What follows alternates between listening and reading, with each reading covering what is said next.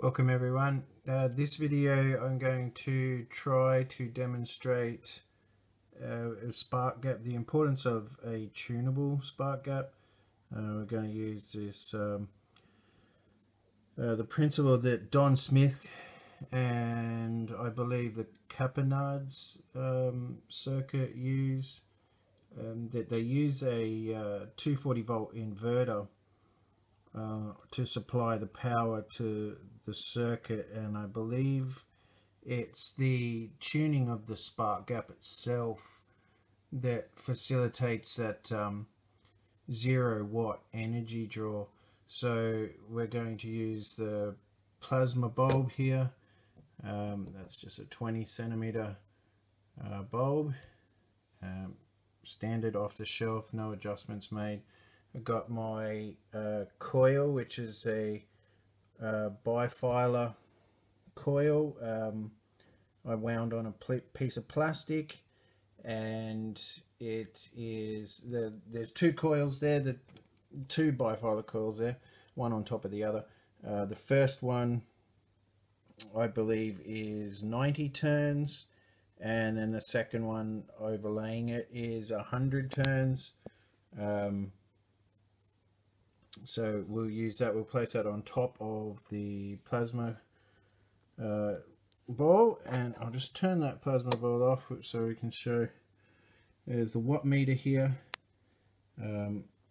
which just the transformer sitting on its own, not powering anything, is still drawing 0.4 of a watt. So these are a great idea, these little watt meters, because you can plug them into any conventional 240 volt, well, you can get 120 volt versions as well, 110 volt versions, and it lets you know whether the appliance is drawing the rated amount or whether it's exceeding it, and it might be, in the process of failing if it's exceeding its rated amount. But it's just something to keep in mind, that people are using electricity when they think they're not. So we're going to use that to demonstrate that whilst this system is running, the tuning of this spark gap here. Now this is a crude spark gap, but the tuning of it will be demonstrated on the watt meter here, in a reduction in power consumption down to 0 watts. So we're going to come out of the coil, and that's going straight into this jumper lead. I've just wound it up a couple of times, stuck it to the table so it's clear and obvious, into a 10 watt LED light, off the shelf light that's not been modified at all. Out of the light into the green cable, into the quick makeshift spark gap. And using this one for two reasons. I could use my good spark gap arrangement, but it's a little hard for anyone to see the adjustments or even see the spark. I'm using this one to show that you can make up one quite crudely. It would probably need to be a little bit more precise to make it easier for tuning, but we're going to use this quick knocked up one just to demonstrate it is easy. You don't have to spend hundreds of dollars on a spark gap. You could make a more efficient one than's displayed here quite easily. The black tape there is just to give it a black background, so we might be able to see the spark. And in particular, I want to show the color of the spark. The color of the spark is important. I've noticed that sometimes the tuning of that spark will still cause a current draw to be seen on the meter, and what we're trying to aim for here is a white or a bluish white spark, as opposed to a purple. And I think this is where some people might be going wrong, where they they assume that they've got their spark gap and everything should work, whereas hopefully we can demonstrate that it needs to be a particular spark, which is done by tuning. So we've got 0.4 watts on the meter. That's pretty straightforward. Let's now turn on the plasma tube or plasma ball, and by itself, let's see if we can get that light on that meter so that we can actually see it.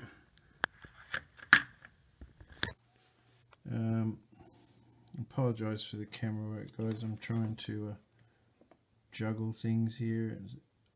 It's not easy for me, put it that way. 9.5, 9.6 watts that's consuming, and that's with nothing on the plasma ball. So now if I'll disconnect this coil, and we'll just place the coil on the plasma ball and see if that changes the wattage. Okay, now we're up to 10.2 watts, 10.3 watts, 10.4, and that's not connected to anything. Now we will go and connect up the spark gap, sorry, the light, and so we'll connect the coil. So hard to do with one hand.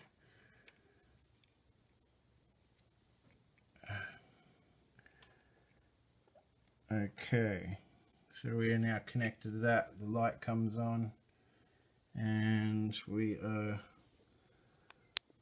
consuming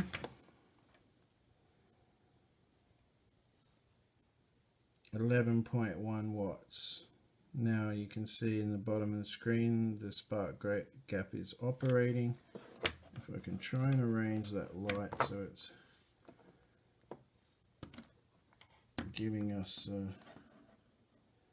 at least some light on that situation, it's a bit easier to see.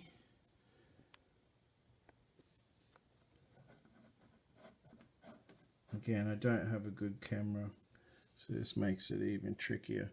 So we can see that even though we've got a spark gap, and I hope you can see the color of the spark gap there, to me it appears off camera to be purple, and that is not the spark we want.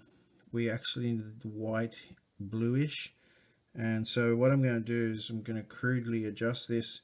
I'm just going to tap at it in an attempt to change the distance and aim for that white spark.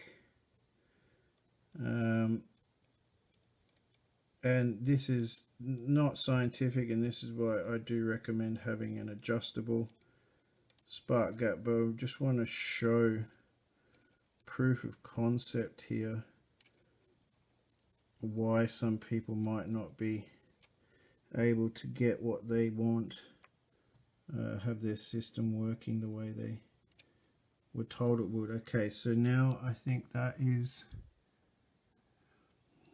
still, I thought that was close. I thought I saw the white spark there. When we get that white spark to occur, which, as I said, this is not how you should be doing it, but I'm doing it this way just to prove that doesn't require a lot of money thrown at the problem. If we can put that camera down just a little, and that'll make it easier for me to attempt to get this right.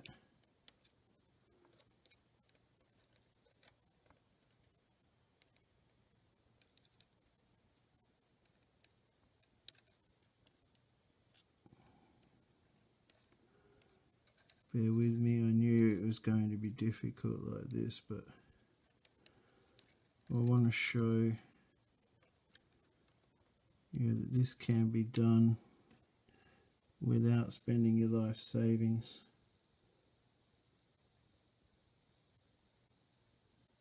Okay, that is a whiter spark, and there we go. Now we can see that it's jumping back and forth between drawing power and not drawing power. We got 11.2 watts there now. If I just give it a tiny little tap,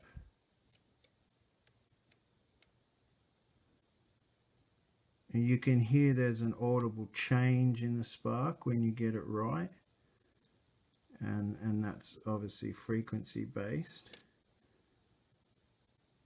but there is a clear difference in the color of the spark as well. And there we go, you can see on the meter now we're reading, we were reading 0 just then. And there we go, 0. So it can be done, and when I've tuned my adjustable spark gap, I don't usually have to mess around with it anymore. It stays in position and continues to draw 0 watts.